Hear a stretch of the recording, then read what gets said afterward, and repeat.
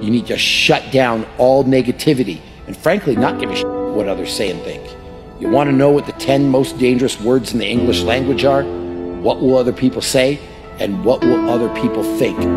You're the only person who needs to be okay with how you live your life. You could be hated by everyone, and if you're okay with your actions and behavior, you'll be content. At the same time, you could be loved and adored by every damn person on the planet. But if you're not okay with how you've lived your life, you'll go to bed with emptiness.